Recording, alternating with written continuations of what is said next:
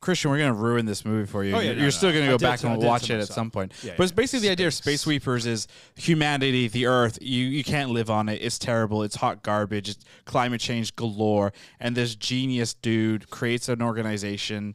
Richard Armitage. From Thorin The Hobbit. Oakenshield. Get his name right. He sounds just like Thorin, by the way. Yes, very much so. But he basically is this super old human at like 100 plus something. He's created a space, which they don't explain at all. By the way, nope. And he's created this space kind of organization where people are living in these, very much kind of like Gundam-esque like space colonies. They're floating around Earth, they're satellites, and the ultimate goal is to get everyone to Mars. And he's only allowed really, like 10%, less than 10% of the Earth to actually leave Earth and live in these space colonies. The elitists, right? It's very kind of like, classism is a very big key thing in this film. I don't know if you noticed when they showed like the shots of the people on the planet, but I'm pretty sure it's just like all white people. Oh no! I think it was a meta commentary on like who this guy considered the elites were of the planet. So it's very much kind of like this futuristic, doomsday-esque type world, but there is a glimmer of hope. But what I think this film does really, really well is the world building, right? Mm-hmm. It's, it runs in just under, I believe, 2 hours. It's 2 hours and 15 minutes. Okay, so just over 2 hours. But it packs everything in terms of like a very compelling, interesting story about where humanity's future is going to go, but then also giving you the backstory of who this psychopath devil maybe is, and kind of how this world functions and exists and whatnot. And I think like movies like this, Wandering Earth, they do a really good job at this world building where, American counterparts don't do things as well in terms of, creating a futuristic dystopian world, making it kind of just feel like, oh, this is really, really stupid. I also really like the characters in this movie. And I think, like, again, to make the comparison to Wandering Earth, like, what I liked about that movie were the characters in the movie. Like, I thought there was a little bit more depth or a little bit more care to those characters.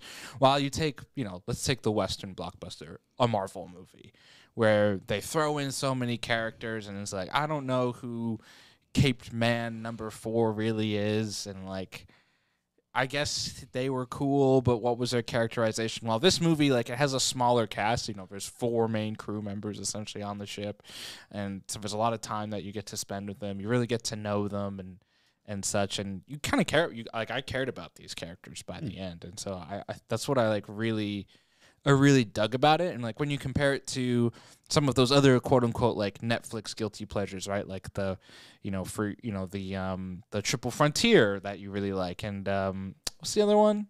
Extraction, right? Yeah. I didn't get as into those characters because I didn't think they did like a good job characterizing them. No, like terrible. For me at least. It was awful. But like for these, like, and I wouldn't say like it was great, like it was like award-winning like characterization and like super unique story, like.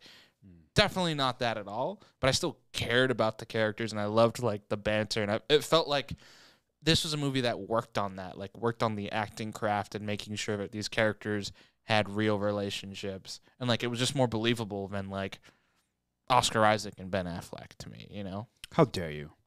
Oscar Isaac and Ben Affleck were superstars and are superstars and will be always. So a couple of interesting facts with this film. So it's Korea's first space blockbuster. I've read much like Wandering Earth was China's the first for China. Yeah. So and don't get me wrong. So like South Korea has done a really good job with horror films, thrillers, sci-fi in general, but they have not done like a space opera to this kind of scale and magnitude ever. So that's kind of interesting. And then since its release, it's been #1 in 16 countries on Netflix, which is I think super awesome. Really cool. They also have multiple languages in the show, like in the movie, I should say. There's French. So the main ones are Korean, but Richard Armitage is an English cat. Like is an American. Well, not American. He's like British. He's devil. He's like a devil character. He's from like Paradise. Oh. But he definitely speaks English throughout the entire movie.